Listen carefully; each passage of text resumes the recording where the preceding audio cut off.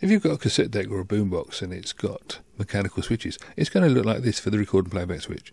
If you've got it won't play back on, won't record on one channel, do this, deox it on the record playback switch. Be careful, don't spray it everywhere, just spray it into the record playback switch. Then operate it by hand, and then you can put it back together again, and hopefully everything should be fixed. This works 9 times out of 10. If it doesn't work first time, go away, have a cup of tea, come back and try again.